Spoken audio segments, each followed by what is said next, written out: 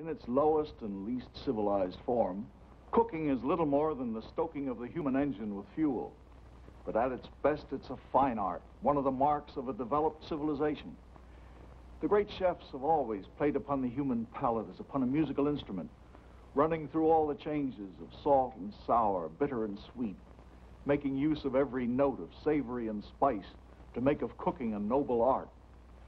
Our story is about one of the great chefs of all time, a man who was trained by the famous Escoffier by Jean Camus. But his own life was to run through as many flavors as one of his own dinners, and he was to know the salt and sour as well as the savory and the sweet. Much of it happened here in this little restaurant. We call our story Recipe for Success.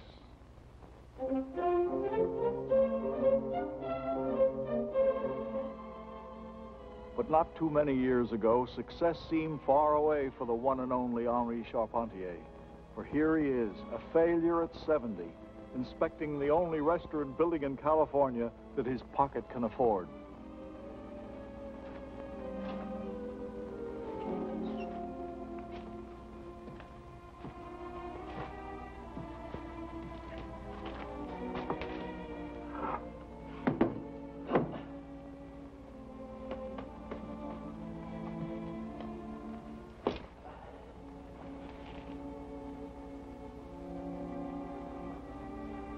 One thing is sure. I can't sink any lower. Bonjour, madame. If it's for dinner, you have come a little early. They're not open yet. But wait. Never let it be said that Henri Charpentier disappointed a lovely lady.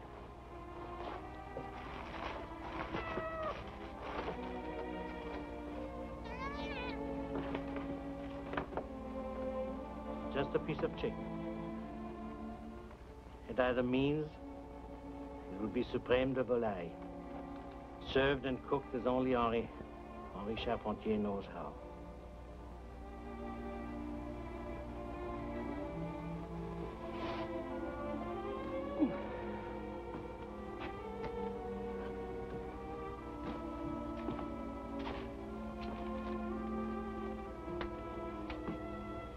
It was a far cry from the shabby, run-down wooden house with its rusty cook stove and its peeling walls back to the spick-and-span orderly kitchen of a famous French cafe. Perfect, Marcel, perfect. Who knows, mon cher, you may yet become a great chef. Poulet champeau pour Madame la Comtesse. 2 more minutes and 3 more bastings. And you, my little one, will be part of a beautiful lady. What a destiny. Madame la Duchesse de Brie, enter party. Attention, saucier. 4 filets de sole, vin blanc. Rôtisseur, 4 poussins grillés. Bon. Entremétier, 4 asperges hollandaises. Entremétier encore, pommes soufflées qui accompagnent. Bon. Garde à manger. 4 salades d'endives, la sauce fine. Bon. Pâtissier, le soufflé chocolat qui suivra. Bon. Ah, lobster Henri, langouste Henri, noisette agneau, suprême de volaille. Club Divan, qu'est-ce que tu as fait ici? Ah, zut, ma petite mamie. Mais qu'est-ce que c'est que... Can't you see the little boy's hand is scalded? Get me some olive oil, quick. Can't you see his hand is burned? Here. Get me some olive oil, quickly. You're not the first one to have his hand burned by Petite Marmite. I did it too when I was your age. Only it wasn't on the kitchen floor that I spilled that soup. I spilled it all over the dress of a beautiful lady. I then thought the world had come to an end. But she was very kind, and she wrapped her own handkerchief around my burned hand. It was edged with fine lace. I still have it. That great lady was the divine Sarah Bernard. I'll take a lesson from her in kindness and forgive this child for spilling your soup. All right, back to work. My handkerchief is not edged with lace, but you may keep it as a souvenir of Henri Charpentier.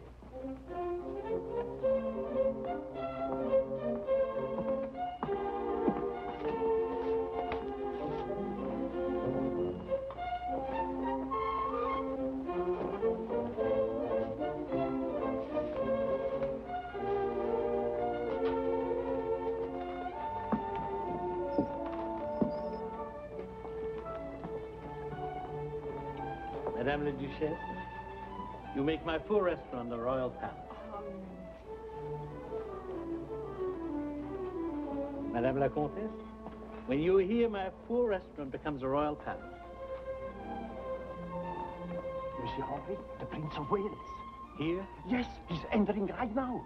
at last, the first gentleman of Europe and its first restaurateur to meet. A historic occasion. Take it.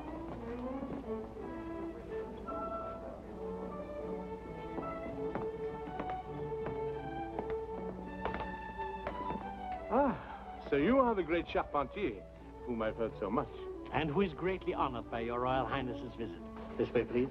My mother constantly refers to a dish you once prepared for her. Langouste, I Langouste believe. Victoria. I prepared it especially for the occasion and took the liberty of naming it for Her Majesty. This way, please. Sir. Well then, let us see what you can do for us. What is your pleasure, sir? Oh, no, no. Everyone tells me when you go to Charpentier, leave it to him.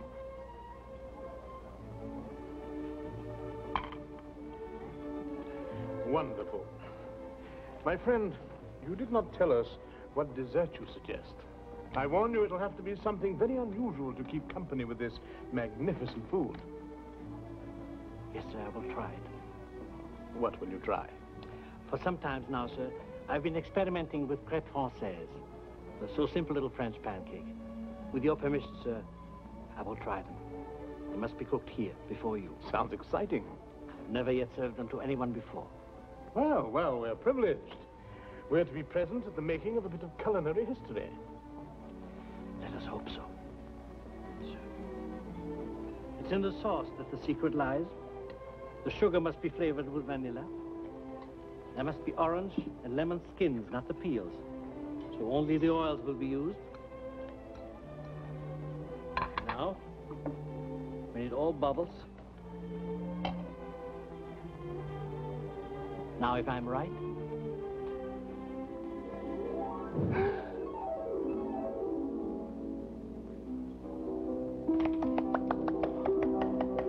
Oh, this is indeed exciting. What an aroma.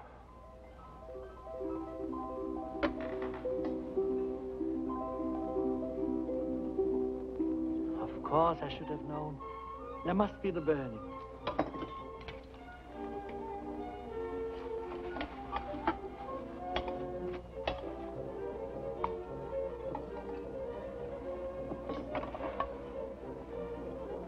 Oh, no, my friend, beauty before everything. Papa?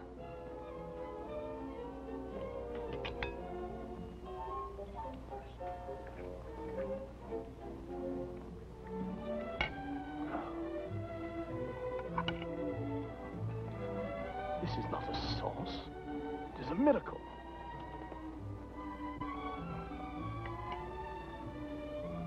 Tell me, have you named it yet? Not yet, sir. But since crêpe is a feminine noun, I will call it, with your Royal Highness's permission, crêpe princesse. Oh, thank you, my friend. But this dish should be named for something as beautiful as itself. And I give you my word that all princesses are not that, no. See. I have it. It must be named for a beautiful lady. And have we not one here with us? So if Papa will permit, it shall be named for her, Suzette. So, a new dish is born. Crêpe Suzette. La Belle France, the land of exquisite sauces, champagne, and civilized diners, had always been home to Henri Charpentier, but he had won all of its medals and its ribbons. New York lured him west. There were new palates to conquer, and new triumphs there, to be won with saucepan and skillet. Madame, you're lucky. You have no memories to haunt you. No mocking ghosts of dead days. God, how they crowd upon me, those ghosts. As if they have waited till now to trap me in this dirty place. Paris, Monte Carlo, Italy, London, Berlin, New York, Chicago, Lynbrook on Long Island. Ah, but Lynbrook. That night when she came back.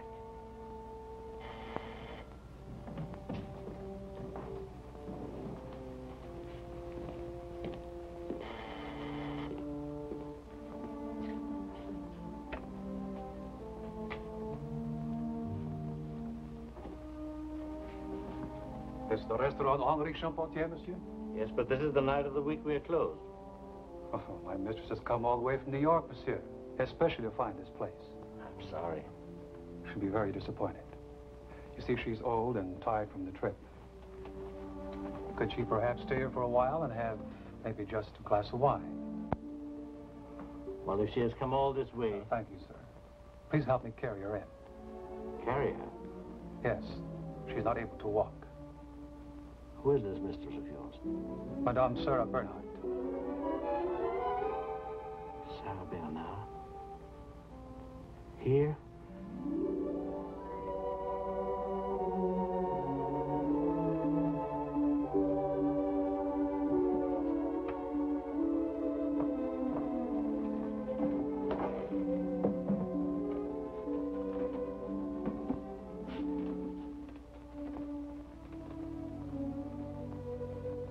Restaurant Charpentier? Yes, madame. But they told me it was always full. Usually it is, madame. But this is the night of the week we are closed. Oh, and I'd so hoped for some real French cooking. They told me this was the only place in the country where I could find it. And some real French wine. And so you shall, madame. Henri Charpentier will cook for you himself. Thank you, Charles.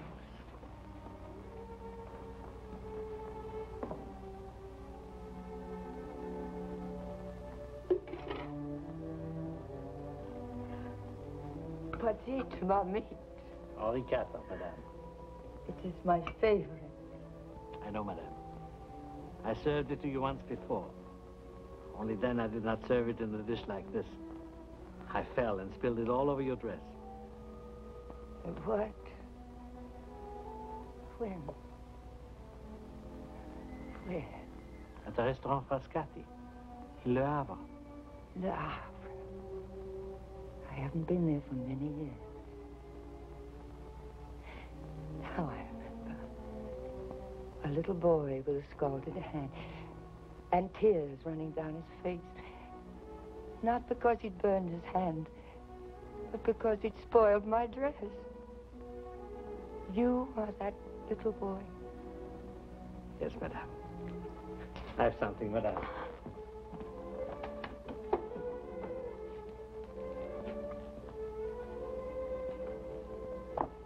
You recognize it? It is one of mine. Yes, madame. It is the handkerchief you wrapped around that little boy's burned hand.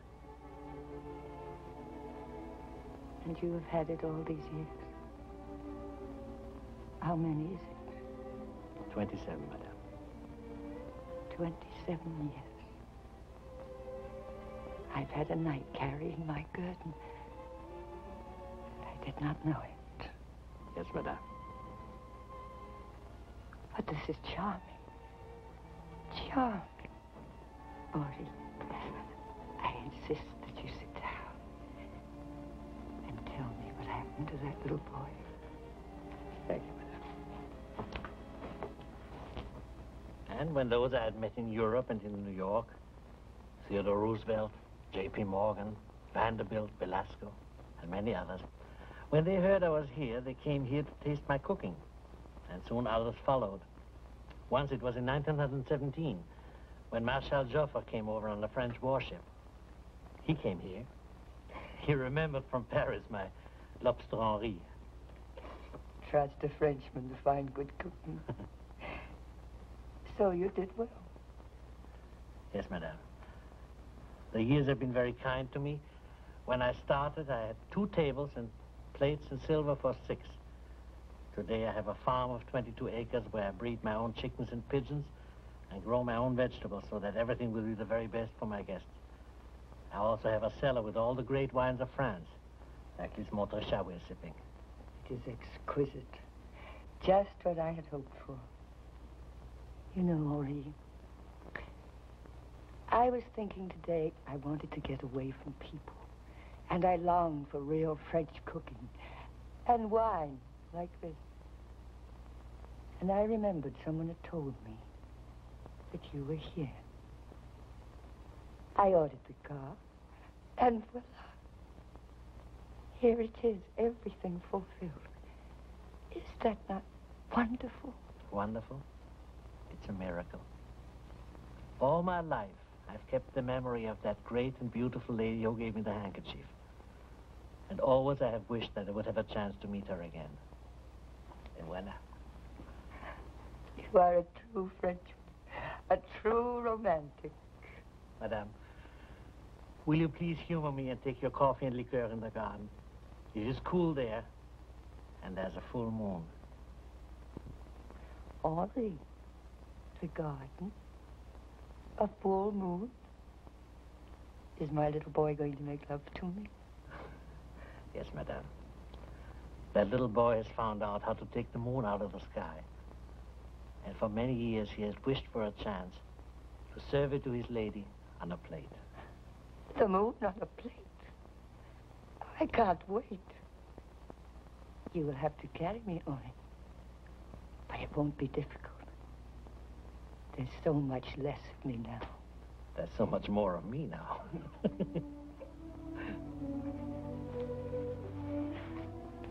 First of all, the coffee.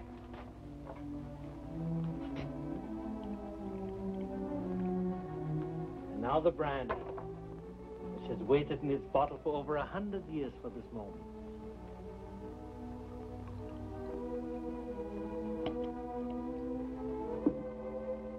And I've waited a long time for this toast.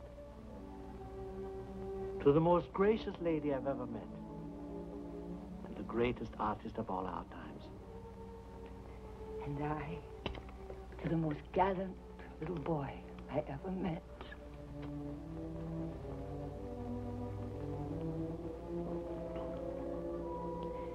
It is perfect. But now, where is my moon? It's ready for you. For the divine Sarah Bernard. The moon on a plate.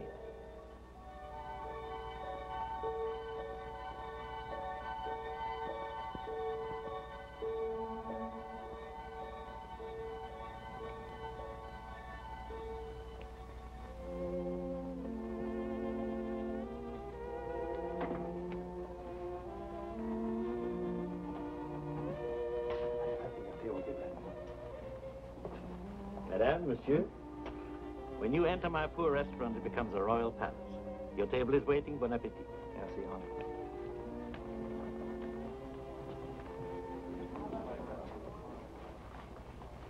Mesdames, monsieur. My name is John P. Williams. We wondered, could we have a table here for dinner? I'm very sorry. I serve only guests who have reserved tables, and I'm afraid they're all gone for the evening. Come now, surely you can make an exception just this once. I'm very sorry. We're from New York. We've heard so much of your wonderful cooking. Thank you. Please. Well, I hate to disappoint lovely ladies, but... I'm sure you won't regret it. All right, just this once. Alphonse, the part in number 4.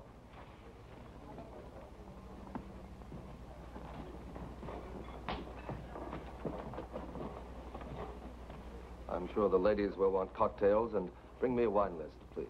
One moment, monsieur. Yes, madame.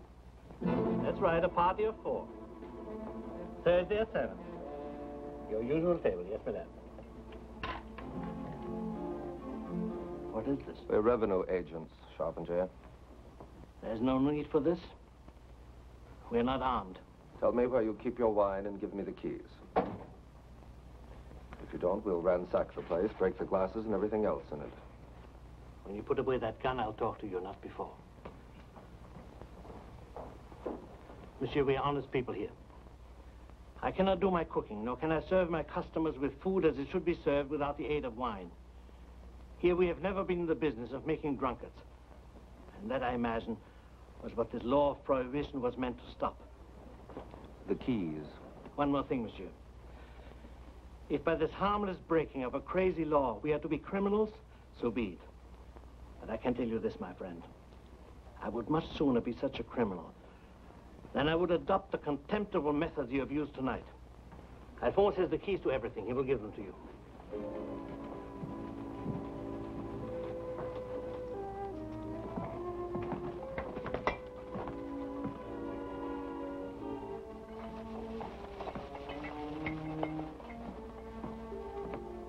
Polly, one more.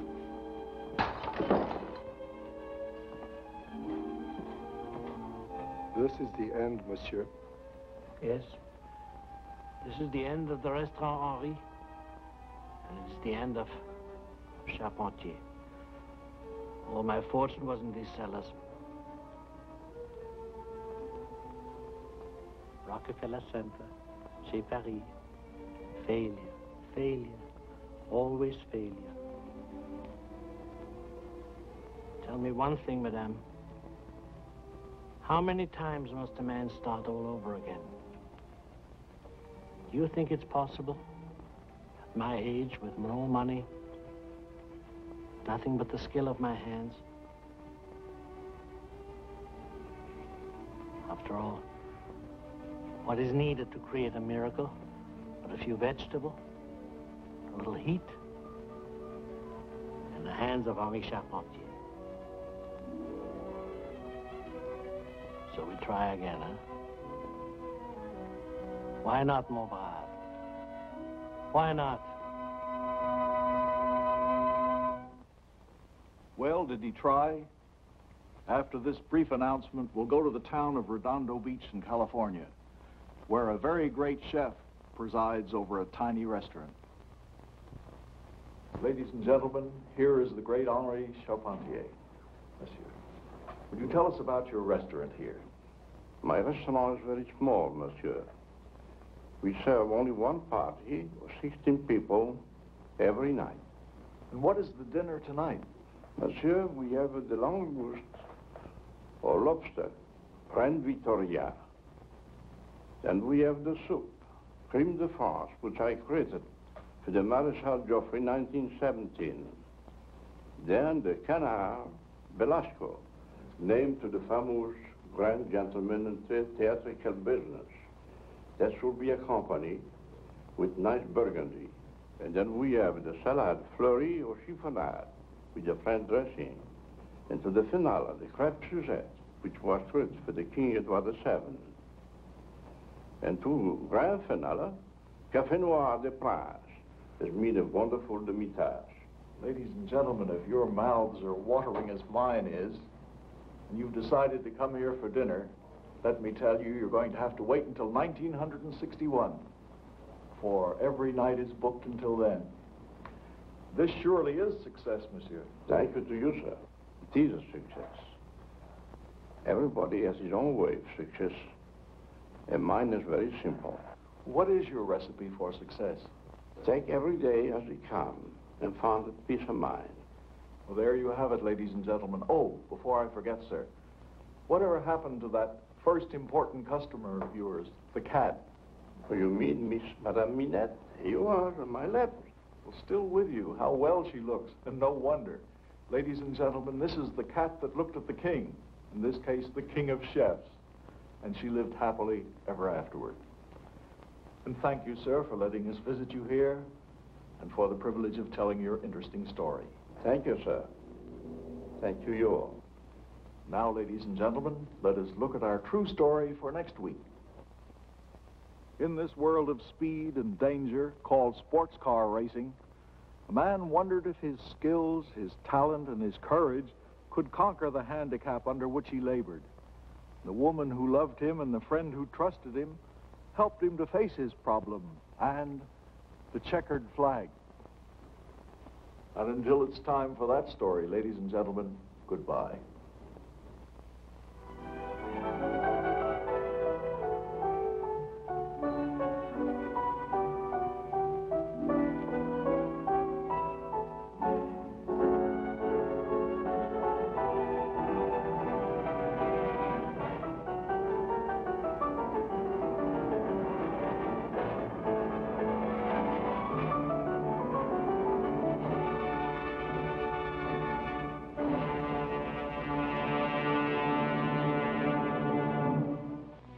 Join us for Telephone Time next week. Until then, we remain sincerely yours, the Bell Telephone System.